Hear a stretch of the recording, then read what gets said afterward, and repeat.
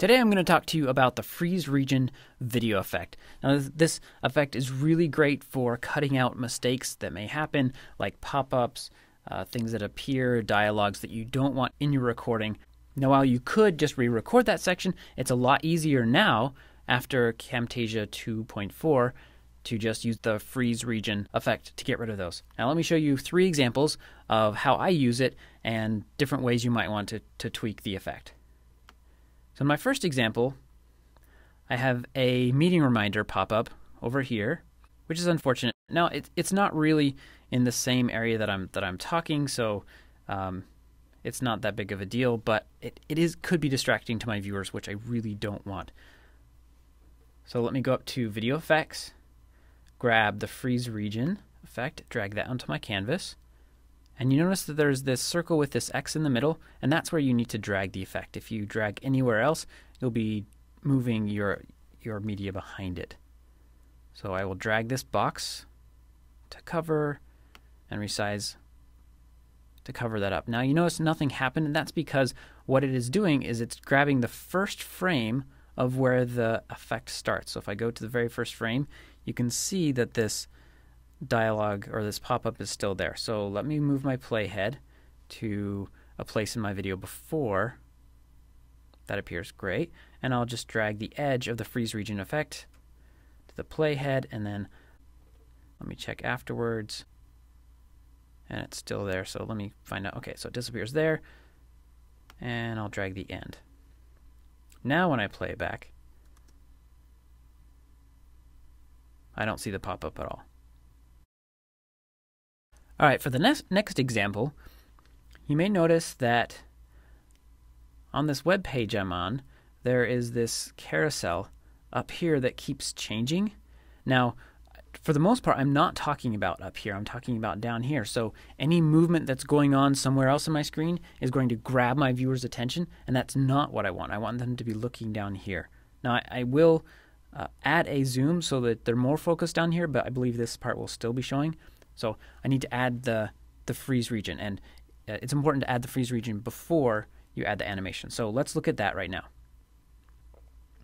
So here I've got this area right here. So there's actually 3 screens. This one, and this one.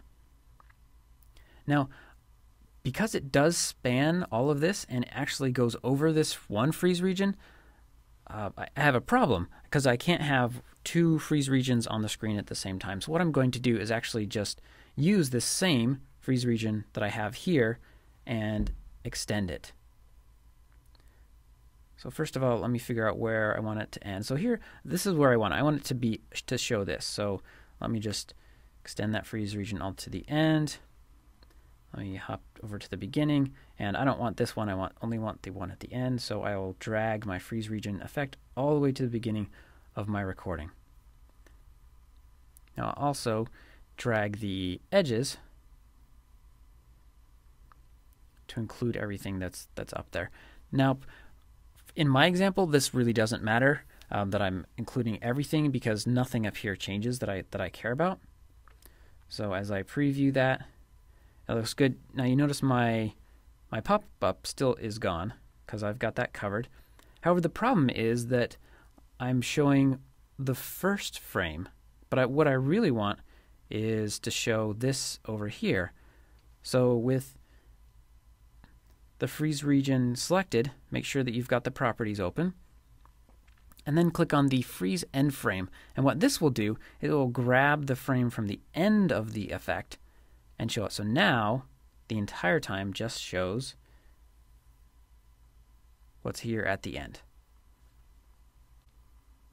All right, I did mention that I would want to add a zoom, and let me show you how easy that is with freeze region. So let's say about right here is where I want to zoom in. Animation, zoom in, and reposition that. Now you notice that the freeze region actually stays tied to the media. I don't need to reanimate it or whatever as long as I've added it before. All right, so for the last example, at the very end, I show an application, in this example, Snagit, Now, in applications, you may notice that sometimes when you hover over a particular part, it pops up this little helpful tip or a label. That's called a tooltip. These are very great, but sometimes if it's not what you're talking about, it can be distracting. Again, motion or other things that appear grab your viewer's attention. And if it's something different than where you want them to focus, this is a bad thing. Now, normally I would have to like cut this out and copy it and paste over from a different area, but with video effects, just add the freeze region.